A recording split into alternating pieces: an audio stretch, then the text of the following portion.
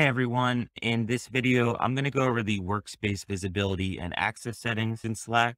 For the Slack admin exam, you're going to need to know the four different types of visibility and access settings for workspaces in the enterprise grid plan. The four setting types are open, by request, invite only, and hidden. We'll start with the open setting.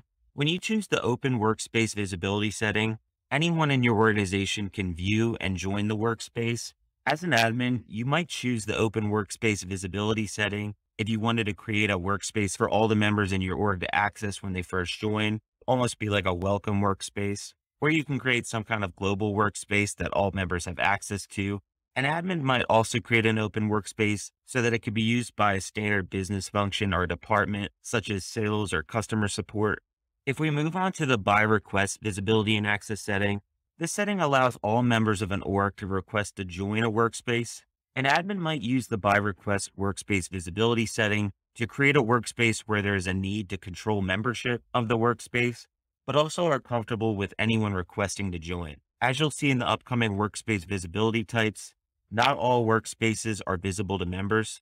One thing I did want to note about the by request visibility setting is that this setting has the highest overhead because it'll require an admin to take frequent actions on the requests that are being sent to join the channel.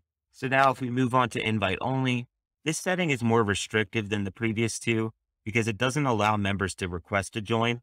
The only way a member can be added to the invite only workspace would be if they were invited to join by a workspace owner or admin, or if they were manually added by a workspace org owner or org admin. An admin might choose the invite-only workspace visibility setting if they wanted to create a workspace for a known project or initiative that should be kept private.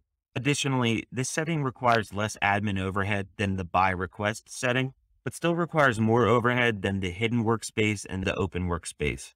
Finally, if we move on to the hidden workspace visibility setting, this setting is the most restrictive.